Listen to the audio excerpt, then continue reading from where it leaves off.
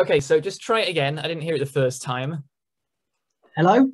1, 2, 1, 2, birds, zebras, animals. Ah, ah, I can hear you. All right, so are we ready to go? Do you want to recap anything? Okay, so we've got 6 or 7 CVs, which have got really good potential. As much as we don't want to lose you, Dave, obviously you're leaving us, aren't you? So obviously your opinion matters just as much when we're looking for your replacement. That's what I'm here for. Not that you'll find anyone as good as me. Let's think. What are we looking for?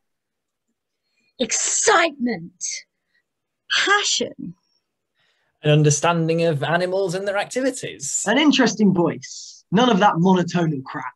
but not too funky either. An equal amount of boring and fun. And an understanding of animals, right? Right, let's go.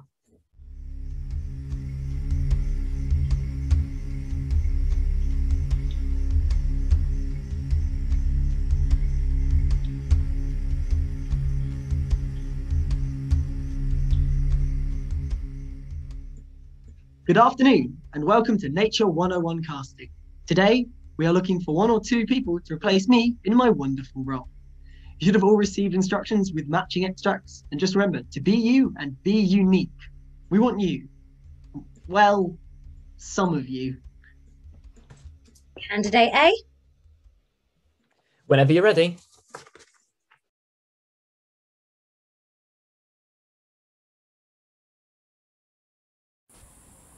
And here we can see some zebras grazing in the beautiful Kalahari Desert in Africa. Zebras are called as such, of course, because they look just like zebra crossings, which themselves were named after zebras. What came first, the zebra or the crossing? That is one of the most important philosophical questions of our age. And there they go, eating grass like a big zebra-shaped lawnmower, keeping the grass so pristine, and they wander around eating and continue to resemble ways to cross the road. Other animals named after road crossings, of course, include puffins and pelicans. Who would win if a zebra fought a puffin? What would happen if a zebra tried to cross the road at a puffin crossing? Well, given that there are no roads in the Kalahari, I guess that's something we'll never know.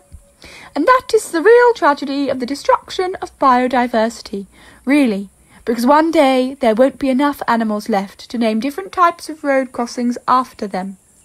A shame. Interesting scenes here, as we can see, how one of the zebras has been left behind by the other 3. Clearly a case of a rift between the zebras. Maybe he's been told what happens to zebras after they die. They get turned into tarmac to provide a safe passage for humans to cross roads. In the background you can hear some birds. I don't know what birds they are, but they're not pelicans. Because pelicans aren't real. They were invented by Roald Dahl. God, this is fucking tedious. Interesting. Look, sometimes the first one is a bit rough. That's why they're first. Candidate B, you're up.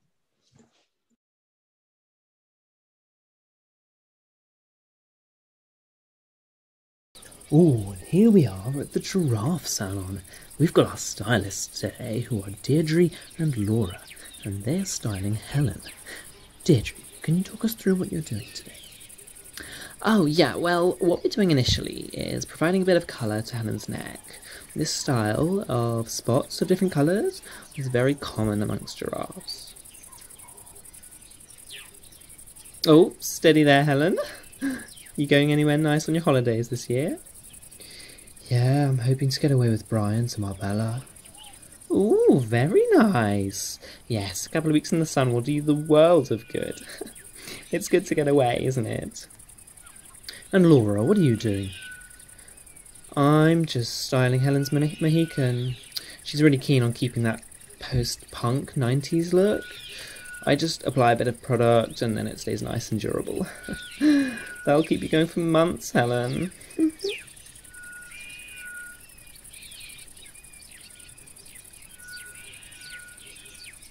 And what's going on here, Albert? I'm doing a colonoscopy for Helen. It's very common here in the Kalahari for giraffes to receive treatment on various parts of their body at the same time. So I'm just checking to make sure all is well. It's not the most pleasant job, but I quite enjoy it actually. Wait, that was a serious audition. That's wonderful. I can't tell if you're being sarcastic or not. Please tell me that you're being sarcastic. Look, third time's a charm. Come on, let's open the floor to candidate C.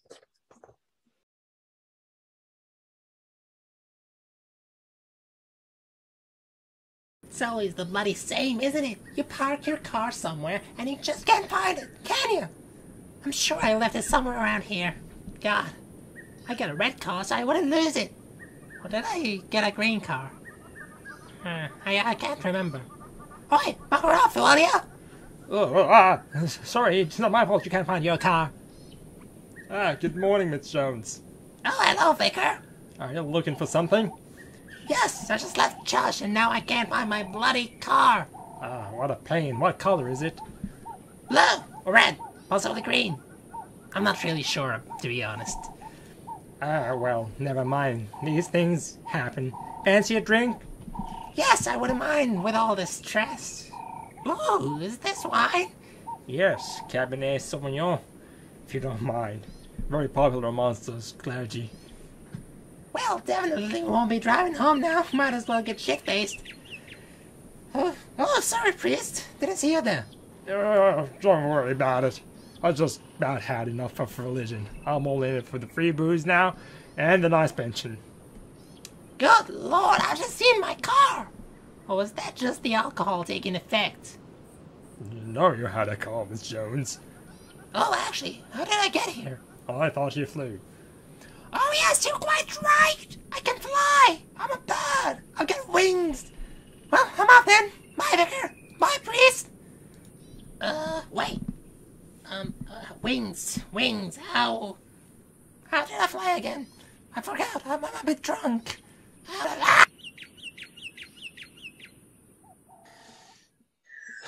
Next, please. Where are we up to? Candidate D. Candidate D. You're joking. Candidate D, you're next.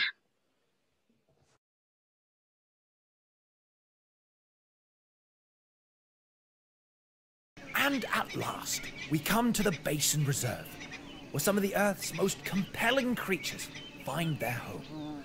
Notice there's a fly in the room. Sorry. Oh, fuck, he's moved. Hold on. Okay, he's moved. He's out of sight, out of mind. Alright. Notice the distinctive beak and delicate movements of the fucking fly's back. Hold on.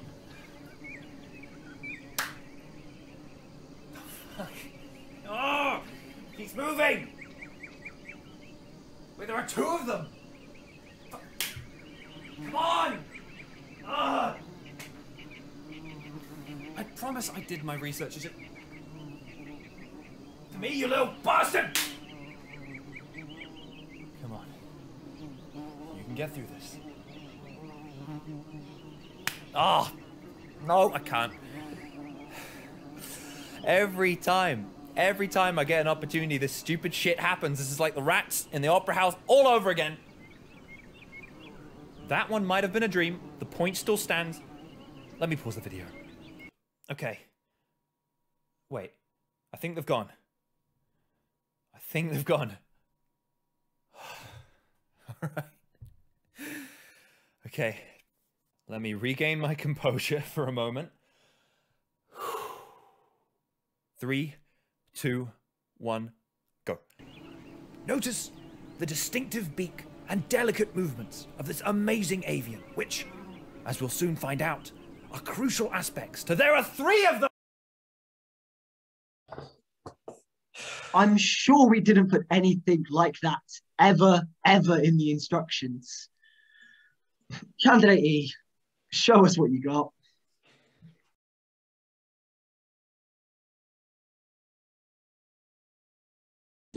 We often talk about how the natural world is being destroyed by humans, bringing many species' mere existence to an almost existential crisis.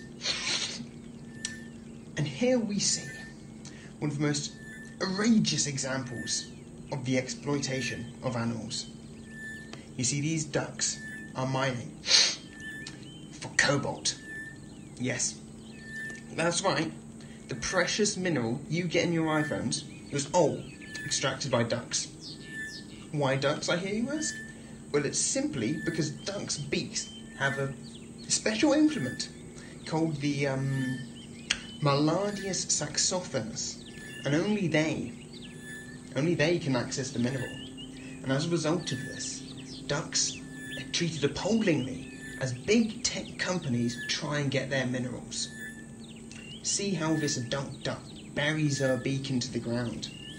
Yeah, that's where the Maladius saxophones really comes into its own, as it can break away the cobalt from other rocks and allow it to be accessed more easily. See, it doesn't look like she's had any success there. See how she scans the horizons nervously, fearing punishment from one of the people that the big tech companies sent here to watch over the ducks. The sad thing is that the ducklings are being taught how to mine too, being deprived of their childhood so they can do the dirty and unsatisfactory work that so many other ducks are forced into. And what's more, the ducks don't get paid, and if they don't mine the correct amount of cobalt, they get turned into moistened duck wraps. It's an absolute disgrace.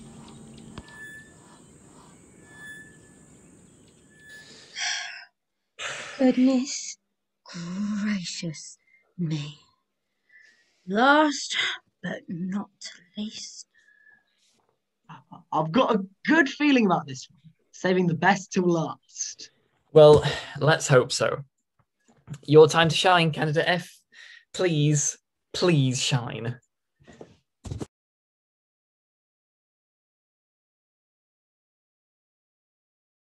In the wild, birds have a lot of time on their hands because things can be seriously boring. They don't have Wi-Fi, they don't have KFC, and they don't even have clocks, so they don't know how much time is passing. That's why a lot of birds have taken to magic tricks to pass the time. Watch how this blackbird is preparing his mental real ordeal for his trick. It was a false start there, maybe he's got some nerves. Oh, he's gone. And that is superb. He now looks completely different. They're calling him the David Blaine of the bird kingdom. Just look at the colours on his chest. You wouldn't know it was the same bird. Brilliant. Oh, I think he's going to do it again. Here he goes. Oh, my word, that is outstanding. The hours and hours spent training, the failed attempts, and the blood, sweat and tears that go into this kind of trick really is quite remarkable. Really, if it wasn't for the high cost in flights, he could be performing on the big stages of Europe with skills like that. And you can see now, just as he laps up the applause, and boy, does he deserve it. I think we're going to hear from him now after that brilliant performance.